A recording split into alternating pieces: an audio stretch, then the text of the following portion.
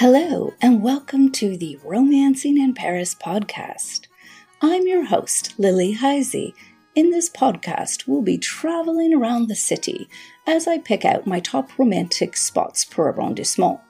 You don't have to visit these places only as a couple. Exploring them can be the expression of your own love of Paris. Are you ready to get romancing in Paris?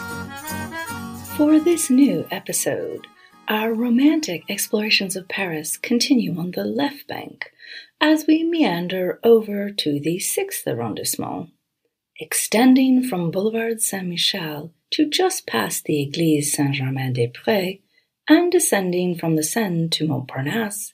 The 6th district is one of the most quintessential in all of Paris. Mostly spared from Haussmann's wrecking ball, which altered the urban landscape of Paris in the mid-19th century, much of the neighborhood has narrow streets and pre-revolutionary buildings, whereas a large section of the district is occupied by the gorgeous Luxembourg Gardens. Due to its historic charm and tranquility, there are many noteworthy romantic places in the arrondissement. So I had some difficulty narrowing down my choice for this episode. Well, we'll have more places to visit in the next seasons of the podcast. After much debate, I couldn't resist the romantic temptation of what could be the most romantic square in all of Paris. Grab your chérie. We're heading to the Rue de Furstemberg.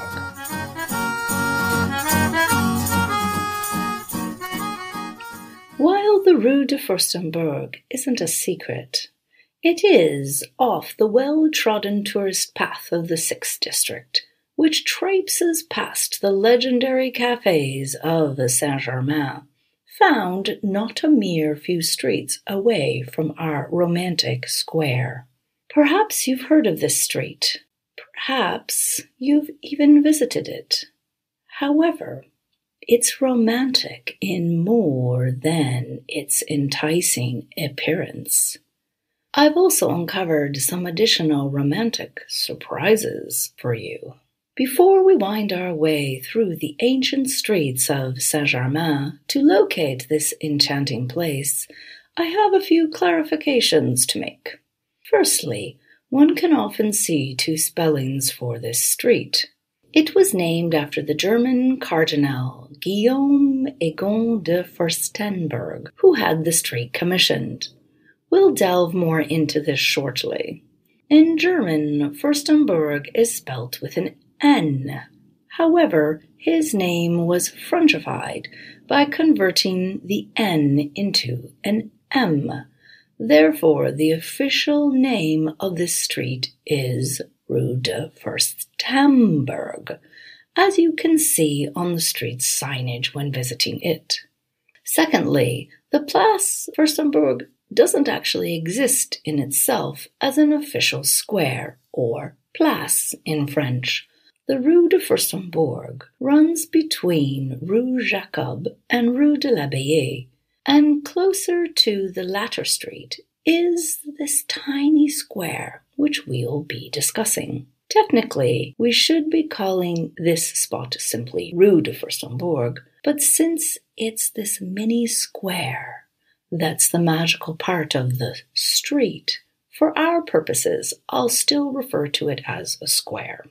For centuries, the surrounding land was outside the boundaries of Paris, which were eventually confined by the city walls, as I've elaborated on in previous episodes of both Romancing in Paris and my other podcast, Paris Cachet. In fact, the Wall of Philippe Auguste, dating back to the turn of the 13th century, stood a stone's throw from our location. But let's go back in time even further than the construction of the wall.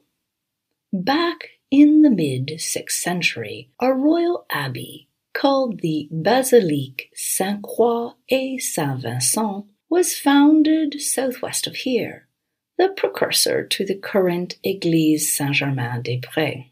Extremely prestigious, it was the necropolis for French royalty until the construction of the Basilica of Saint Denis, where the tombs of most French royals are still found to this day. Over time, the abbey grew in size and power. Its buildings increased, and it became its own walled-in enclave, as well as owning a vast swath of land from here west to where the Eiffel Tower is today. We could talk about the abbey for hours, but since its history isn't all that romantic and is less relevant to the story of our square, I'm going to skip ahead a few centuries. In 1586, a new abbatial palace was built, the second building in Paris made of brick, a building material which became popular over the next few decades, as seen in Place Dauphine and Place des Vosges. 100 years later, in 1697, the German Cardinal Guillaume Egon de Furstemberg, formerly the Bishop of Metz and of Strasbourg, was appointed Abbey of the Saint-Germain-des-Prés Abbey.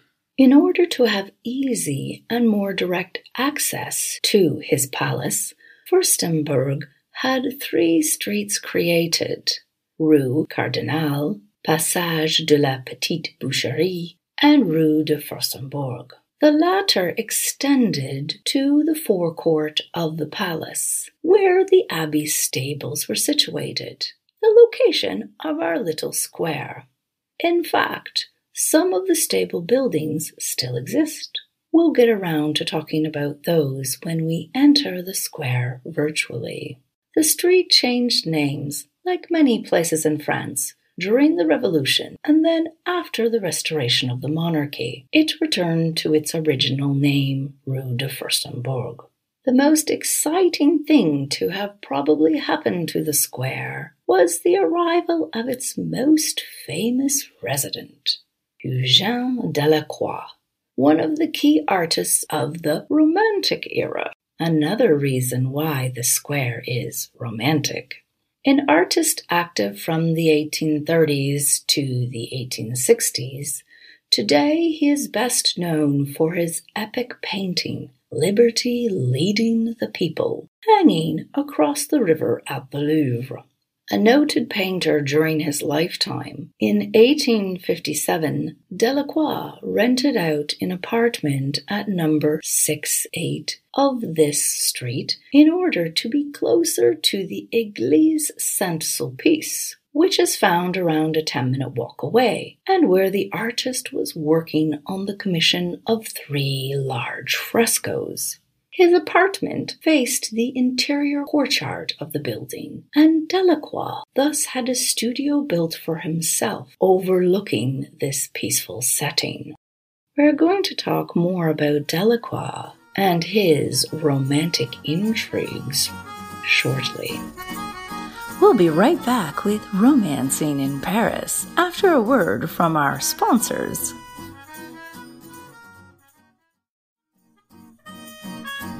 And now, back to Romancing in Paris.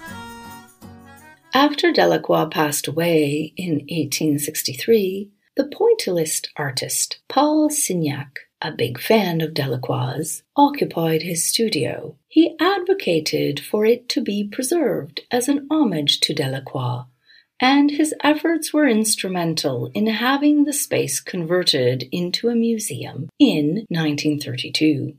Interestingly, 2 other famous artists also had studio space in a different part of the building, Claude Monet and Frédéric Bazille, in 1865, leading up to Impressionism. The little square doesn't look like it's changed much since then. Let's take a stroll down it, and I'll give you a little more information. The square is magical both day and night, so you can really visit it any time. That is, depending on if you'd like to visit the Delacroix Museum or not. I suggest approaching the street from Rue Jacob, just as Cardinal de Furstemberg would have. This way you'll have the best wow factor. Descending the street, you'll pass by some of the chic design shops the Saint-Germain district is known for. You can always stop for some window shopping. That is, if you haven't already been captivated by the street's star attraction, the Jewel Box Square. As you near the tiny place, you'll notice its central median, which has a gorgeous vintage lamppost and several Paulina trees, which explode in beautiful mauve blossoms in late spring. In the distance is the backdrop of muted red, the brick abbatial palace, which has, fittingly, returned to its religious roots as the home of the Institut Catholique de Paris, a Catholic university. When you reach the square, turn around and look back at the building on the left-hand corner of the square. On number 4, Rue de Furstemberg, you can find a bas-relief from the 17th century, a pot-au-feu, a stew pot.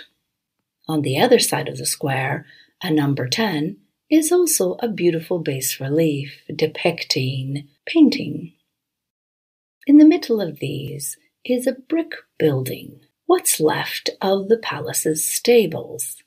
In addition to housing the Delacroix Museum, there's also a lovely flower shop called Flamand, a potential perfect stop on your romantic stroll. Hint, hint. The Delacroix Museum is worth visiting for a number of reasons. Ideal for anyone interested in art, it is simply a beautiful space, especially thanks to its alluring garden, where you can have a little lover's break. As I alluded to before, the fact that Delacroix was part of the Romantic movement also adds merit for including the museum in your romantic itinerary. But I also did some digging around. I thought such a passionate painter, who was also quite a good-looking man, must have had other passions in life. Indeed, I uncovered more than I had bargained for. Firstly, Delacroix himself might have been born out of passion. Delacroix was the son of a late 18th century politician and diplomat, Charles-François Delacroix. Or was he? Rumors of the time attempted to claim that he was born out of an affair between his mother, Victoire Aubin, and the famed statesman Talleyrand, who, among other prestigious roles, held the title of the President of the French Assemblée Nationale and a number of high-level ambassadorial posts. He was also known for his numerous lovers. Oh la la! Whether or not he was Eugène Delacroix's father, lovers was one thing they had in common. Eugène never married. It would seem that he had completely dedicated himself passionately to his art. However, he did have a number of passionate relationships, usually kept rather hush-hush, but which were revealed posthumously in his personal letters and diary. Artist models, a famous ballerina, high society women, including one who was considered the most beautiful of the times. He and George Sand, one of the most prominent writers of the Romantic era, were also very, very close, and some assumed were indeed lovers. Oh la la, Delacroix! Even if you don't visit his museum, you can imagine the life and times of this secret romantic as you're visiting the square. That said, I'm not so sure if Cardinal Furstemberg would have approved of Delacroix's liaisons. Regardless of their differing personalities, they are both intrinsically linked to this oh-so-picturesque square. While these images are still dancing through your head, turn back to the square. Although it wasn't immortalized on Delacroix's paintings, it did appear on the silver screen in 2 films.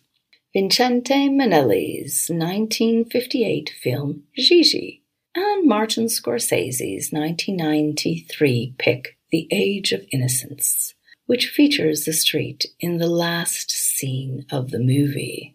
Your visit too will hopefully leave you with a lasting impression, as well as spark some romance. Before coming to the square, especially if you think you'll go to the Delacroix Museum, you could swing by the nearby location of La Durée for a treat to enjoy in the museum's garden.